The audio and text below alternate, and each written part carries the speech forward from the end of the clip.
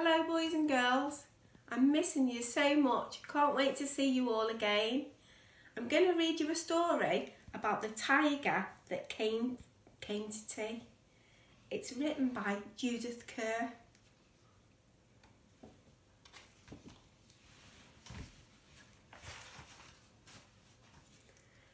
Once there was a little girl called Sophie, and she was having tea with her mummy in the kitchen. Suddenly there was a ring at the door. Sophie's mummy said, I wonder who that can be. It can't be the milkman because he came this morning. And it can't be the boy from the grocer because this isn't his day, he comes.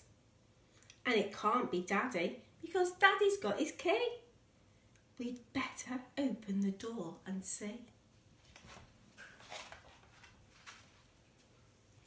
Sophie opened the door and there was a big, furry, stripy tiger. The tiger said, "Excuse me, but I'm very hungry. Do you think I could come and have tea with you?" Sophie's mummy said, "Of course, come in." So the tiger came into the kitchen and sat down at the table. Sophie's mummy said, "Would you like a sandwich?" But the tiger didn't just take one sandwich.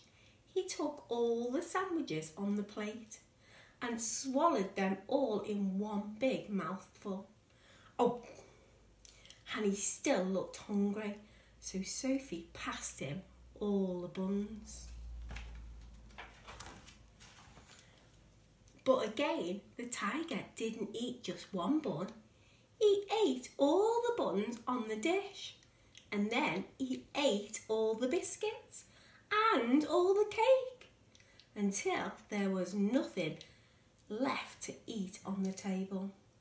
So Sophie's mummy said, "Would you like a drink?"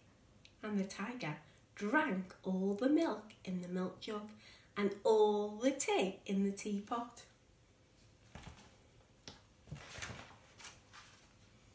He then looked round the kitchen to see what else he could find.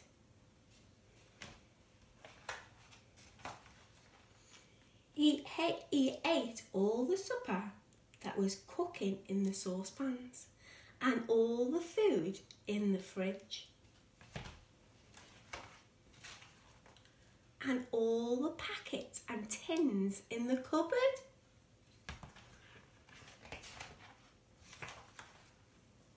He drank all the milk and all the orange juice and all Daddy's beer and all the water in the tap.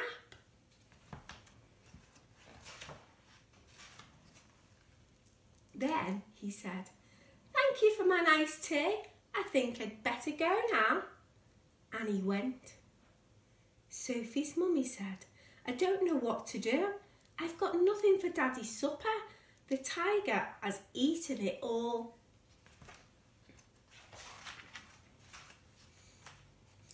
And Sophie found she couldn't have her bath because the tiger had drunk all the water in the tap. Then Sophie's daddy came home.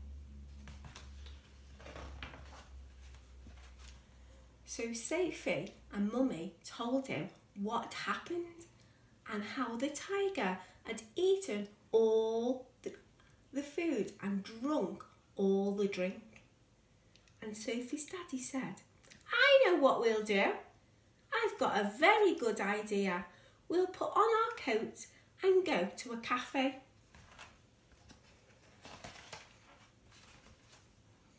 So they went out in the dark and all the street lamps were lit and all the cars had their lights on, and they walked down the road to the cafe.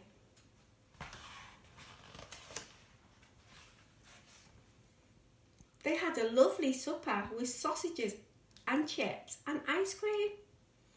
In the morning, Sophie and her mummy went shopping and they bought lots more things to eat.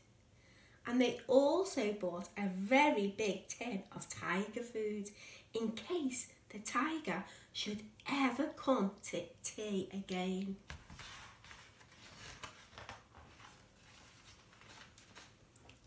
But he never did. The end.